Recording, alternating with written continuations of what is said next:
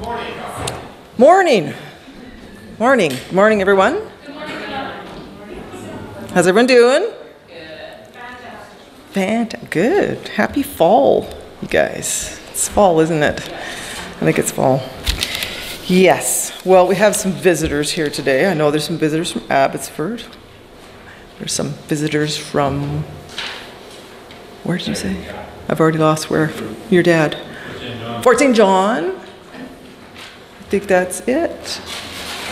Oh. Ben's parents are here from Victoria, but they're going to be late. Ben's parents are here from Victoria. Welcome, Ben's parents, even though they're not here to hear it. Yes, that's great. And it's good to have the regulars here. It's always good to see everyone. And, you know, all properly spaced and all that. Good job. Good job. We've had a month of the theme of hope. And I have to put my glasses on, of course. We had Christine talk about hope. We had Wilf talk about hope. Mr. Penner and then Marion also gave her testimony about hope. And there's a fellow named N.T. Wright, and he has written a book entitled Surprised by Hope, Rethinking Heaven, the Resurrection, and the Mission of the Church. And, you know, in keeping with this theme, I hope I get to read this book when my sister's finished with it. She's the one who has the book right now. Anyways, there's two sort of themes in this book.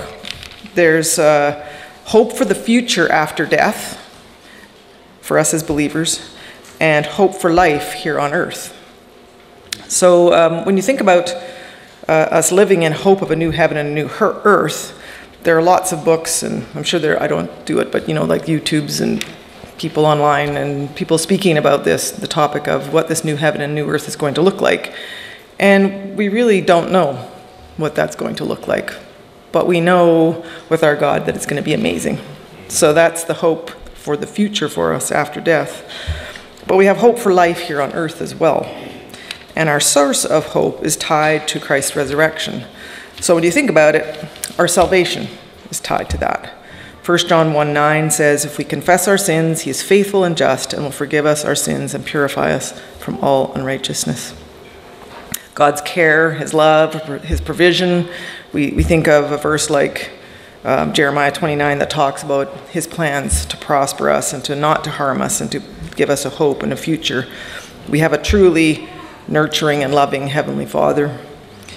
And then also tied to the resurrection, though, is our mission here on earth. And what are our responsibilities while we're here? Because we don't know how long it is, but we all have time here on earth.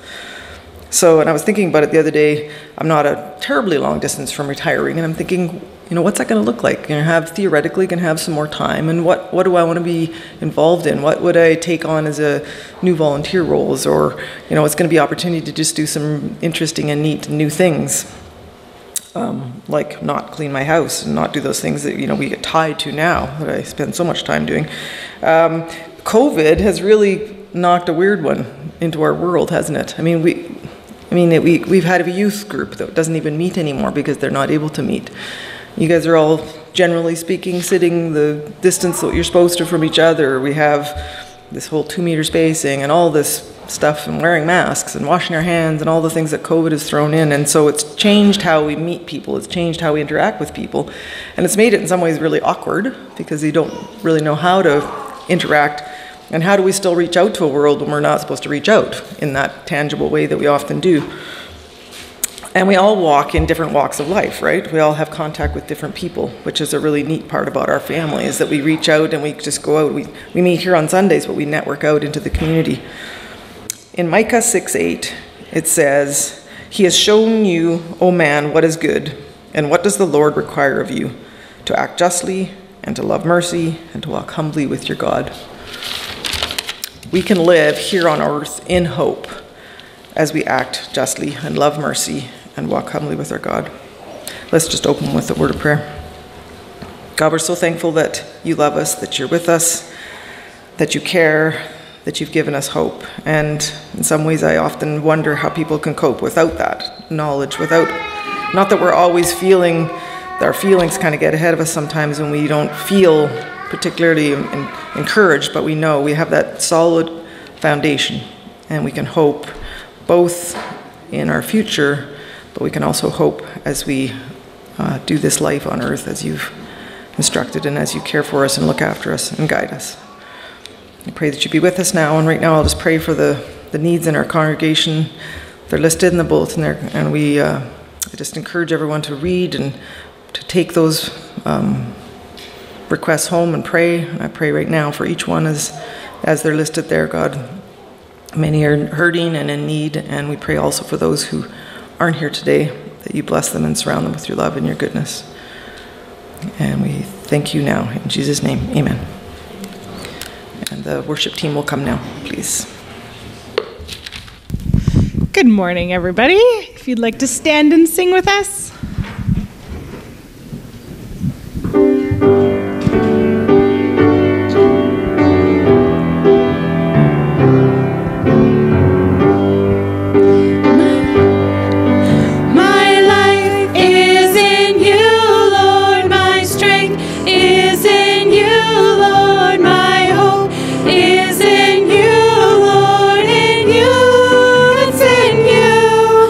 My life is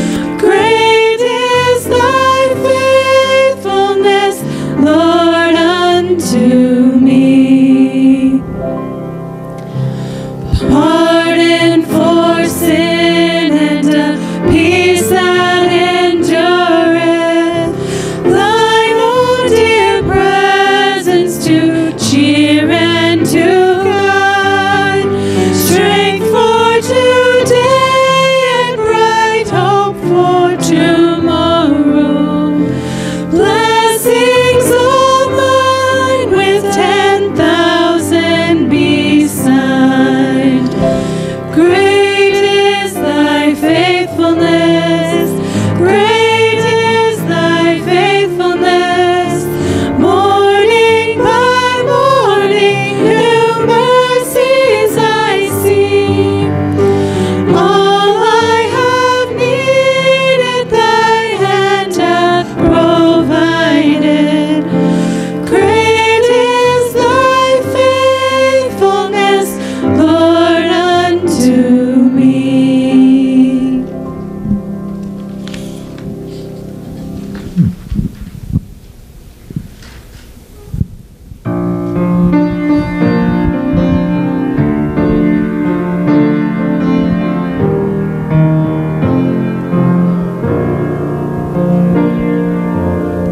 You came for criminals and every Pharisee.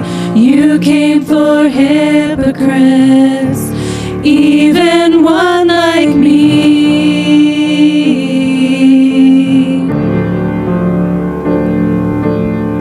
You carried sin and shame, the guilt of every man, the weight of all I've done, nailed into your hands.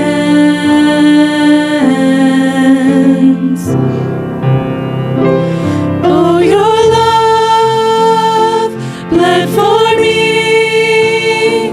Oh, your blood in crimson streams. Oh, your death is hell's defeat. A cross meant to kill is my victory.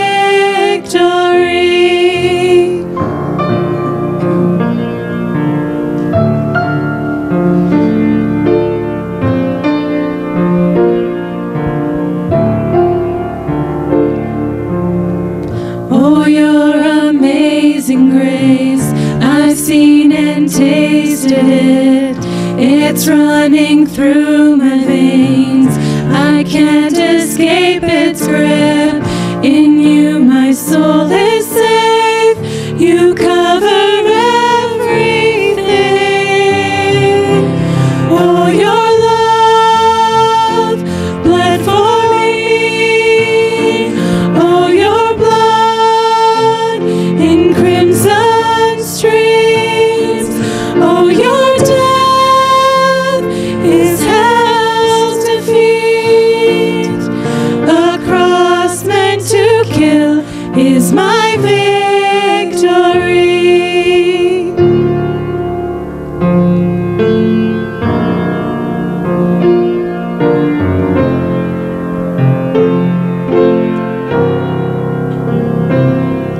Behold the Lamb of God who takes away our sin, who takes away our sin. The Holy Lamb of God makes us alive again, makes us alive again. Behold the Lamb of God who takes away our sin, who takes away our sin. The Holy Lamb of God makes us alive again, makes us alive again. Oh, your love bled for me. Oh, your blood in crimson streams. Oh, your death is hell's defeat. A cross meant to kill is my victory. Oh, a cross meant to kill is my victory.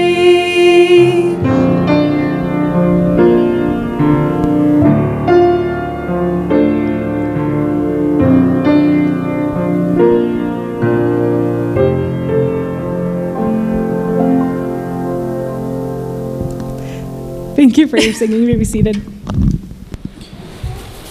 I didn't refer to the bulletin. Is there anyone who did not get a bulletin today? Everybody got a bulletin? Okay.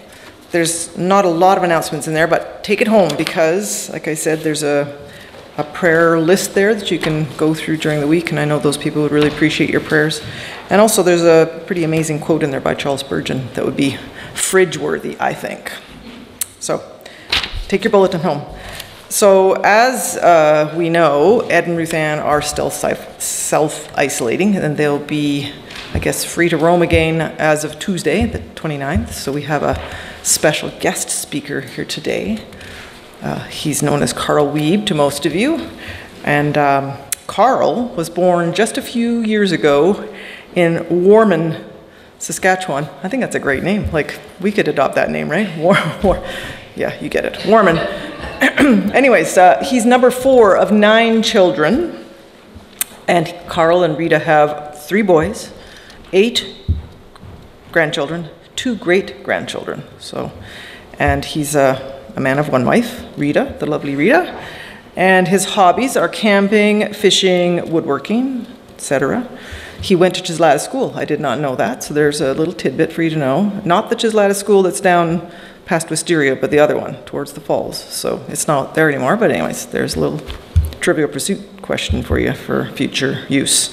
And those of us who know Carl, we just know him to be an all-round great guy. So Carl is going to share with us this morning. So Carl, turn it over to you.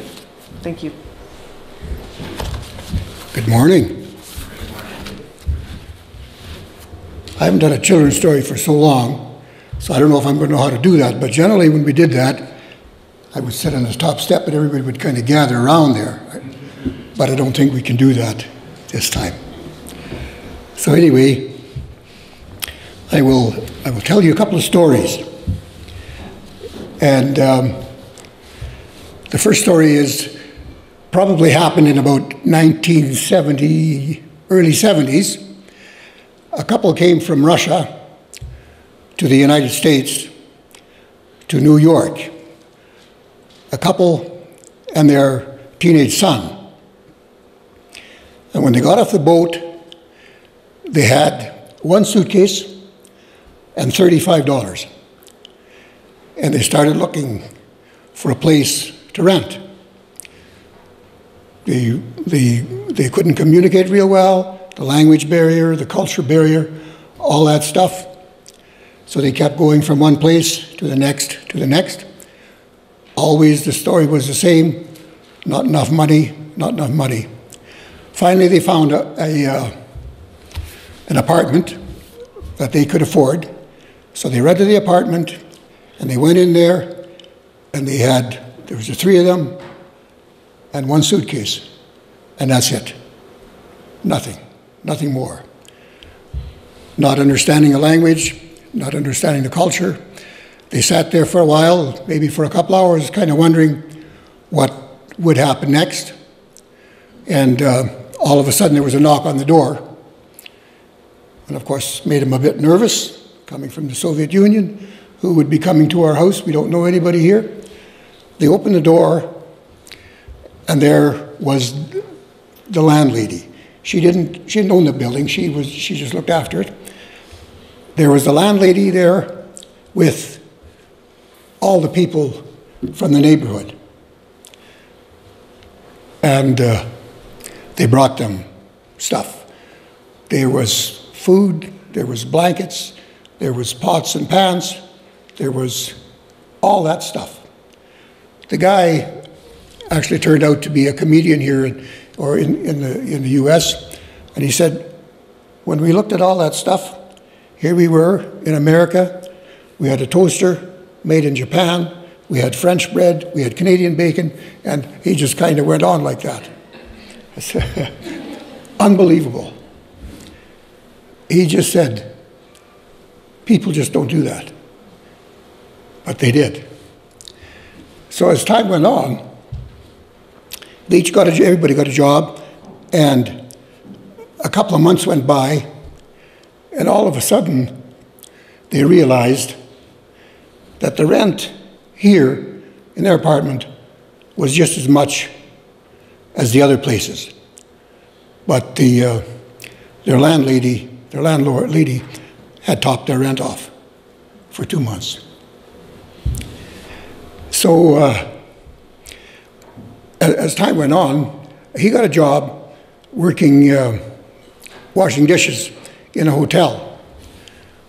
And after a while, when he picked up the language a bit more and the culture, there was nightly entertainment there, and he liked the comedian there. So he would, on his spare hour, or on his breaks, he would go and watch this comedian, and he thought, boy, I might be able to do that. So the guy that owned the hotel, his boss said, well, go ahead and try it. If it works out for you, get your act together. If it works out for you, fine, you go. If it doesn't work out for you, come on back. I have a job for you. So he did, and he was successful. Years went by, he became a successful comedian. So that was another story. I have another story I'd like to tell you, which happened a little closer to home. But first I have to tell you another little story to set the stage for story number 3. A teacher in a grade 1 class asked her students to draw a picture of something that they were thankful for. And so they kind of thought about it for a bit, and then the kids started drawing pictures, and except this one little girl, she was struggling. So the teacher went over there and said, are you having trouble finding something that you're thankful for? And she said, oh no, I'm really thankful for God. But God is just too big. He won't fit on this page. Anyway, I want you to remember that when I tell you this next story, that this next story is all about God, not about anybody else.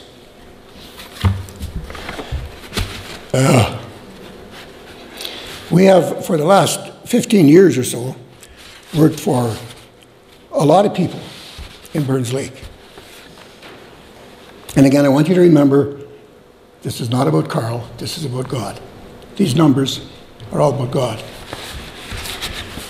We did a little tour one time, trying to count the places that we might have worked in, and for people and businesses.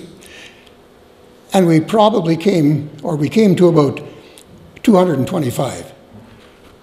And I'm sure we missed some. And here I have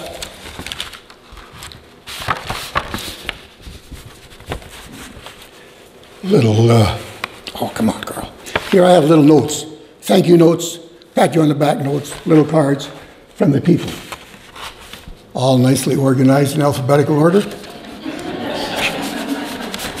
I should have been a librarian, I think. Anyway, out of all the people that we worked for, we have found people to be extremely generous, extremely gracious, and very, very kind. All these little notes. Yesterday, I looked through some of our invoices to try and figure out maybe how many invoices we would have written out in the last 15 years. And a lot of repeat customers, and it was probably around 600 or more. I'm comfortable with saying 600 over those 15 years. It was little jobs. I went over the month by month, different years, and there was always 4 or 5, sometimes 7, 8, 9 people invoices in 1 month because it was little jobs. And so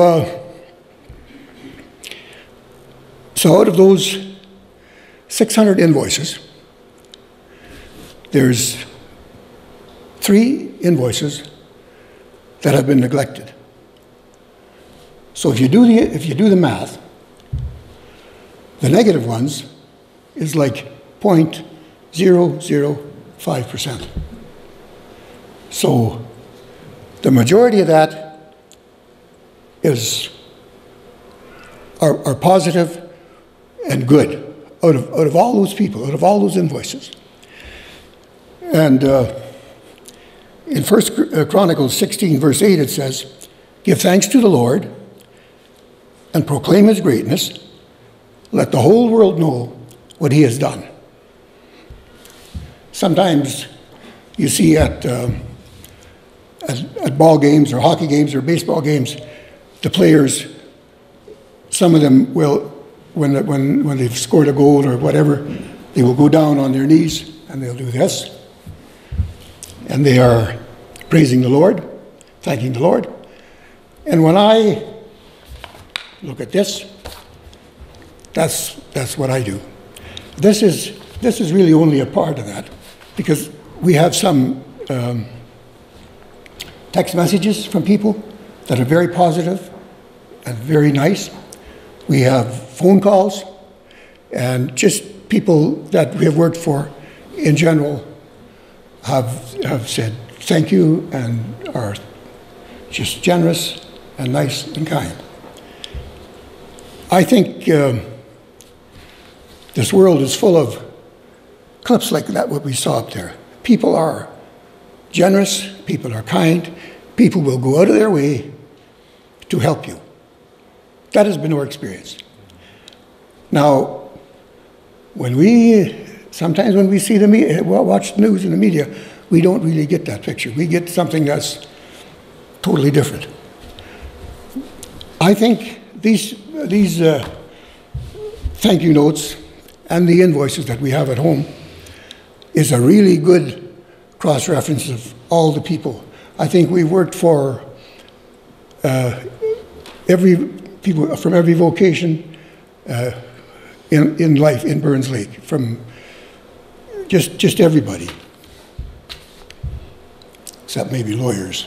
But I wasn't sure whether I should say that or not. But if you can bleep that out, that would be good.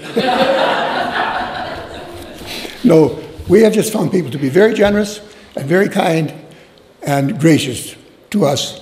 And I think it's a really good cross-section of people. So I think that holds true for everything. We see one negative episode on TV of somebody that did something wrong, and everybody is stamped with the same stamp. And I don't think that's right. I think there's way more of those kind of good, positive things out there in the world than there is negative. But for some reason, society likes to focus on the negative. I just know that from more experience, people have been kind and generous and gracious to us.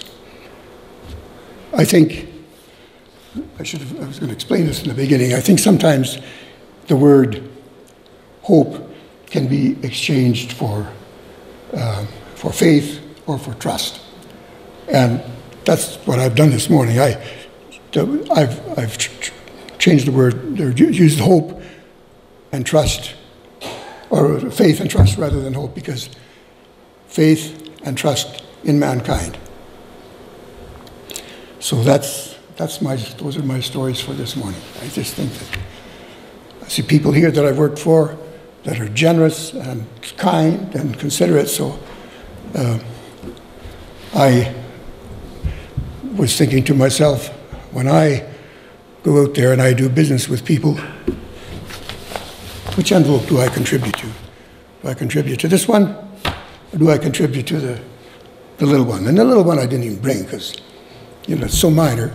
So, it's my job to contribute to waitresses and waiters and doctors and mechanics and policemen. Make sure that I fill their big folder with good news. Psalms 67 verse 1 says, "May God be merciful and bless us. May his face smile with favor upon us." And I will pray, and then it will be dismissed. Oh. Can I add something? Sure, you sure can. just for the record. Sure. But you mentioned about lawyers. Yeah. And Coming back to bite me already. no, not at all. I just wanted to say that the former lawyer, as well as the lawyer we have right now, have done quite a bit for our church, and they never charge us anything. They say we don't charge the church. Yeah. So I think that's just great too. I'm sorry, Bill.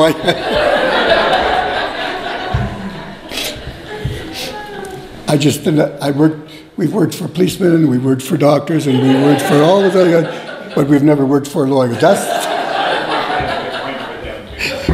thank you so much, Bill. So now I will pray and ask for forgiveness. Thank you, Heavenly Father, for this day. Thank you for this time together here. And we pray, O Lord, that you would bless us as we go from here, that we would be light and salt out there in the world, and just fill the right envelope with being kind and generous to people. Thank you, Jesus. Amen.